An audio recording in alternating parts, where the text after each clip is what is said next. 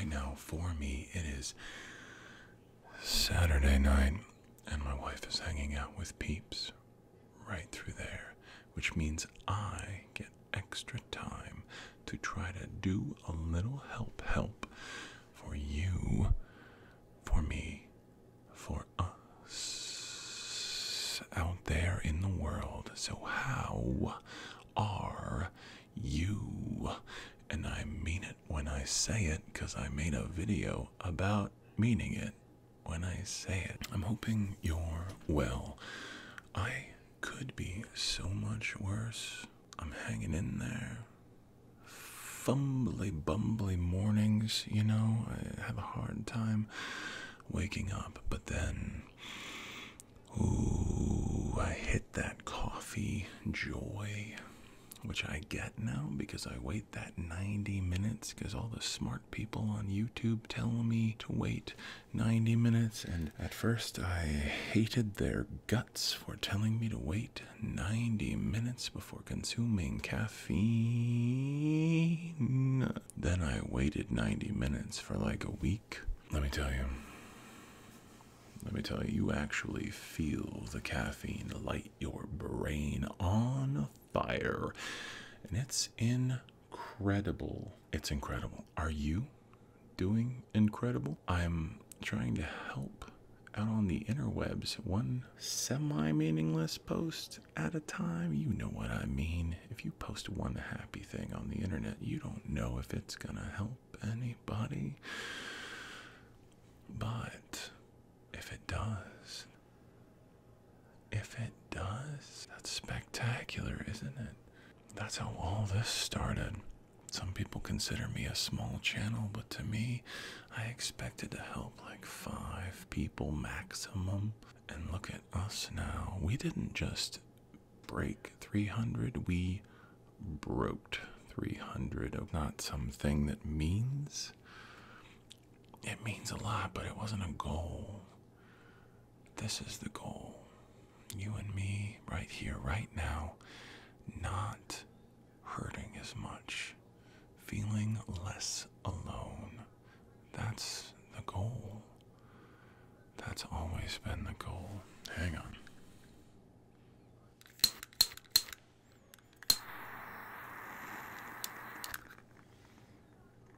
I wish you guys could smell that. It's the old whiskey and oak. Oh, it's a good candle. And you are special. I believe you are made in the image of a loving and beautiful deity. If you're looking for a belief to pick up and carry for a minute, let me inform you. You could do worse. I love Jesus, and he loves me, and I think he loves you. You can click off if you need to, I get it. Jesus made you special. You're not broken, you're just hurting. There is a difference. If you are broken and not just hurting, there is help. He's hearing you. He's hearing you. You're not alone. You are heard. He is in your head with you if you want him to be. He's listening if you want him to be. You just have to let him in. He's knocking at the door. I've been thinking a lot about church. And that's a tough one for me because I've been hurt. My feelings have been hurt by both professing Christians and churches. And I've made a fool of myself too. I have. Grew up in those pews, in those buildings, like a lot of other people. And some people still go to those pews and those buildings. I just think there is more out there for us Jesus people than to go to a building once a week and listen for an hour. I think a lot of people actually know that too. I think they've wondered why things are the way that they are with church versus what was intended. And it's very hipster and retro to try to reorganize everything. I'm not trying to fix anybody's minds or change others' choices. I just think there's more to people talking to people, people listening, than all of that out there. And starting to sweat, talking about what a lot of people think is religion. And to me, it's my relationship with the divine. It's something that you can have too. You don't have to go some building. A lot of people have heard John 3:16. For God so loved the world, he gave his only begotten Son, that whosoever should believe in him shall not perish, but have eternal life. Eternal life. Believing in him. Sounds like Jesus just loves you, and you can work outward once you reach that point.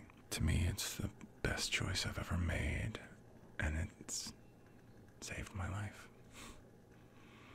I look to a few people, reasons that I'm alive today, and Jesus is number 0, 1, 2, and 3. Jesus is the biggest by far. Not that other humans haven't done their work too, but there is a relationship beyond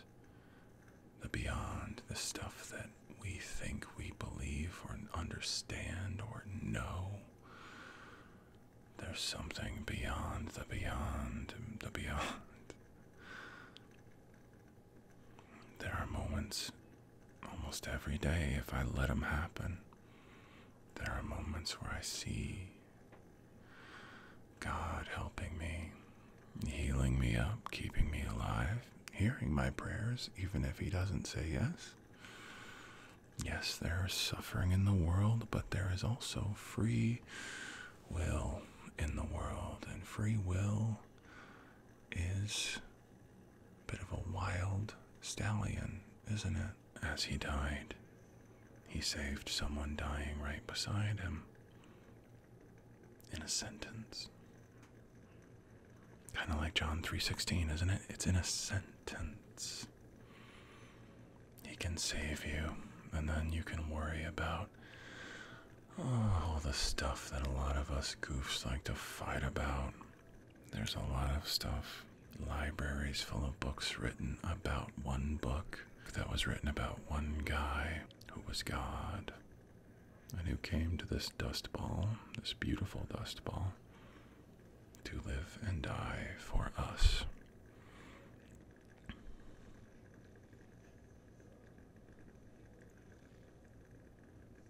And we don't always hang in there with that, do we? It's easy to bail on the ideas if we don't understand them, or if we get in and then get out, dip our toe in the Jesus pool. It's easy to run away. That's where that work comes in, of going, all right, I want to be saved. All right, I want to give God the time. Then you actually have to do that. Bible Project is a thing you can YouTube that I think is awesome. It is so helpful in every way. A lot of people say start with Luke, the Gospel of Luke. It's in the New Testament.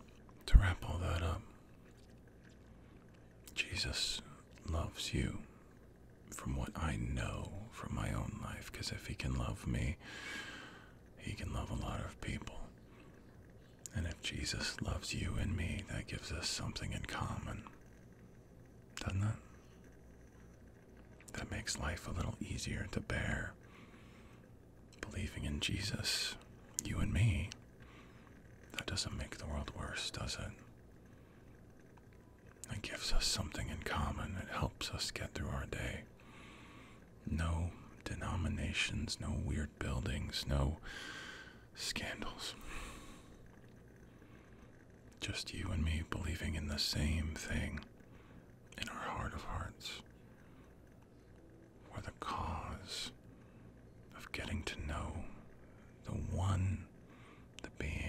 divine God who made us.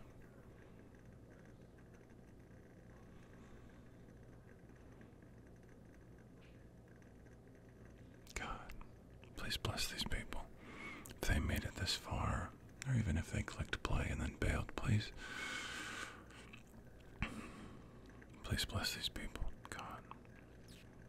Jesus, my Savior and my hero, please bless these folks in some visceral, real, tangible way if you choose.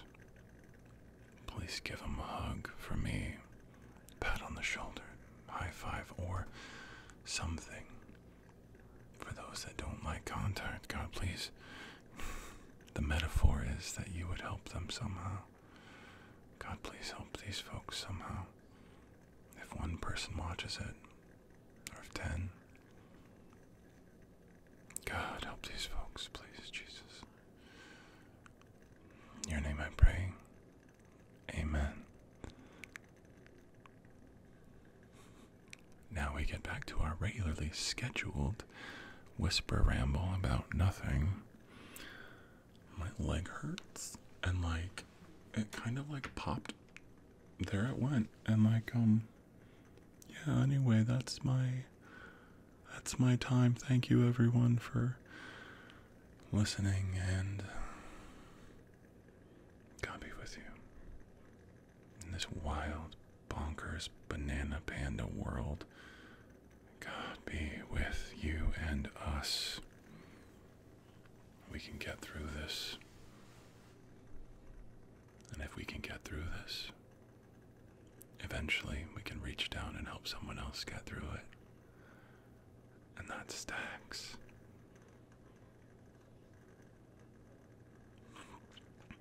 That stacks up. And we help people.